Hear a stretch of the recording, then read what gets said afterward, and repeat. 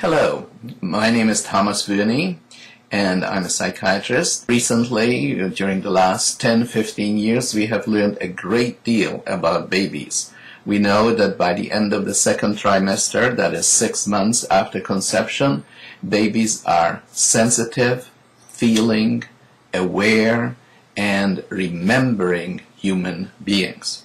And since that is so, really our whole concept of parenting and also the treatment by pediatricians and obstetricians of babies has to change.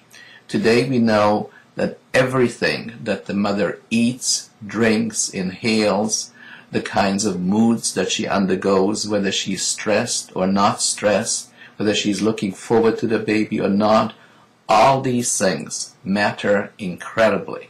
They will make a difference in terms of whether the baby is going to be born healthy or less than healthy. And if we want to ensure that the next generation is as healthy as possible, we really have to take into consideration the first 9 months of life, which is really from conception to birth.